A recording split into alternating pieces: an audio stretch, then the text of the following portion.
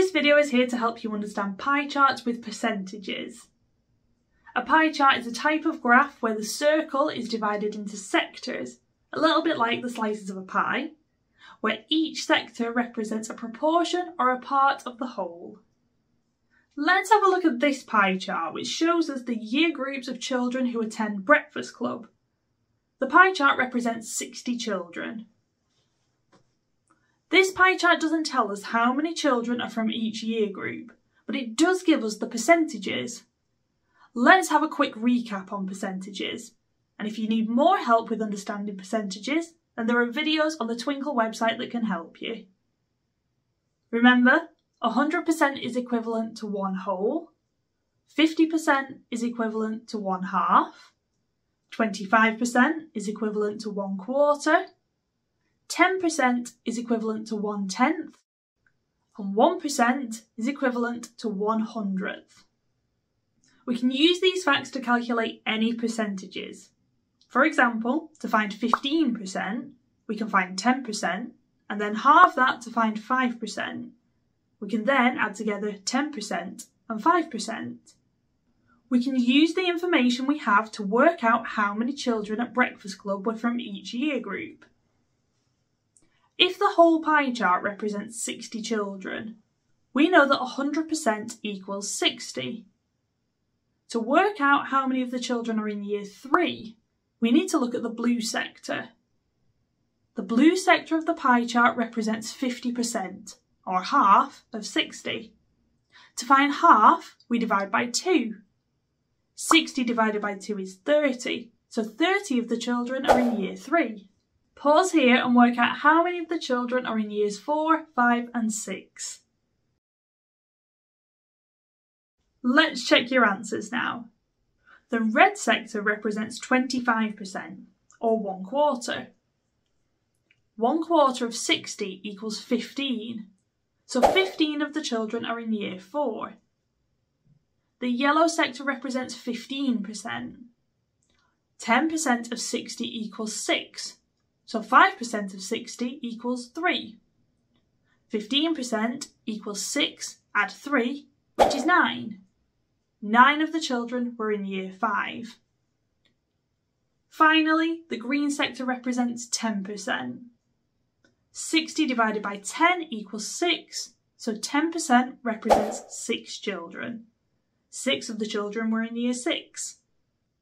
Now that we have all the totals, we can double check that they add up to 60 altogether.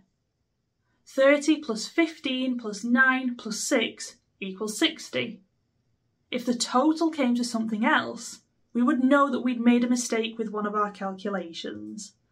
Sometimes we might not know how many children are represented by the whole pie chart, but we do know how many are represented by one sector.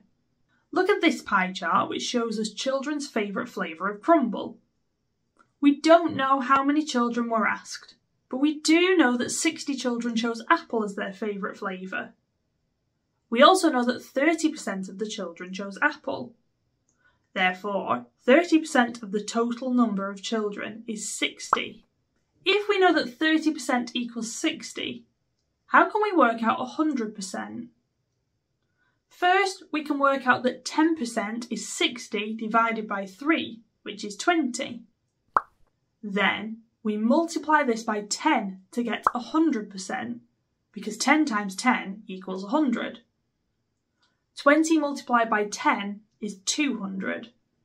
So 100% must represent 200 children. Using this information, can you work out how many children chose either blackberry or rhubarb? Pause here and have a go.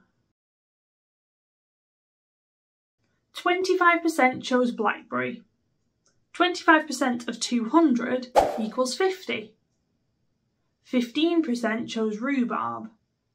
15% of 200 equals 30. So add 50 and 30 together and you'll get 80. That means that 80 children chose either blackberry or rhubarb. Now it's time for a challenge. Percentages are not always marked on pie charts. Can you estimate which percentage of the pie chart is made up of each of the coloured sectors? Use what you know about percentages and compare the sizes of the sectors to help you. How did you get on? You should have spotted that the blue sector is half of the circle, so represents 50%.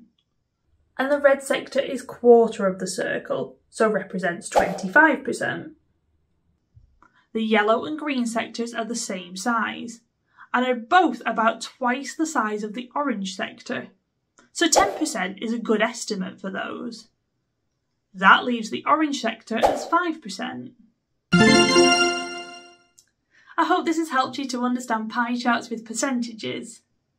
If you're looking for any more help with pie charts, percentages, or any other maths topic, then take a look at the Twinkl website where we've got lots more videos just like this one.